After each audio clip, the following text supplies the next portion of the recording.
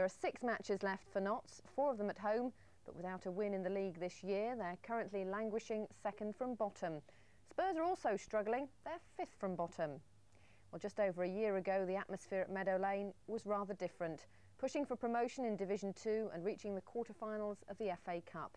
They lost 2-1 to Spurs, but fans will never forget the county goal scored by Don O'Riordan. Don O'Riordan has to be content with watching his Notts County colleagues these days. An Achilles tendon injury in the first match of the season put pay to his hopes of playing in the First Division.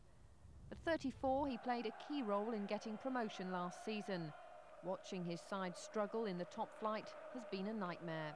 It's devastating really at the back of my mind, you know, because I never ever thought I'd get the chance of playing First Division again. When I came to Notts, I thought we'd be successful, but I didn't think we'd get so much success so quickly. There's times when I think, oh, if I'd been there, I might have prevented that and so on.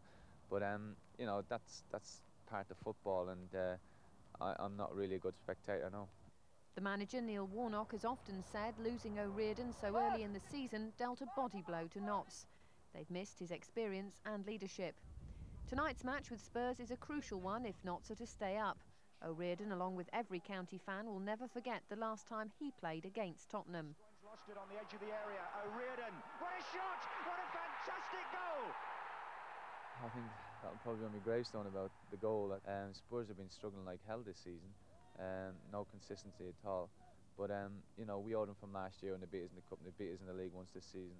And it'd be a great way to start, you know, our winning campaign for '92 by beating Tottenham at home. We know there's points to play for, and if we were to win tonight and Saturday and pick up 6 points, which would be on Coventry anyway, that'd be one team who would be looking to catch, and the whole picture would change. So I think the lads, the team spirit is still there. Everybody's looking forward to playing tonight. It's a big game, and let's hope we can get 3 points. And in that match tonight, Notts County's on-loan striker Frank Farina is expected to make his full debut, while Derby County hope winger Ted McMinn will be